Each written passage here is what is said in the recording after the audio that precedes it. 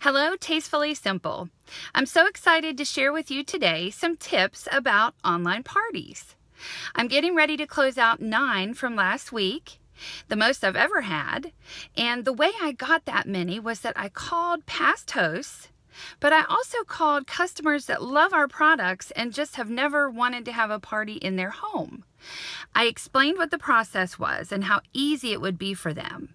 Once they agreed, I set up a Facebook party event page for them. And then I made sure that I post, images and information before the party, during the party, and after the party, including encouraging bookings and new consultant signups.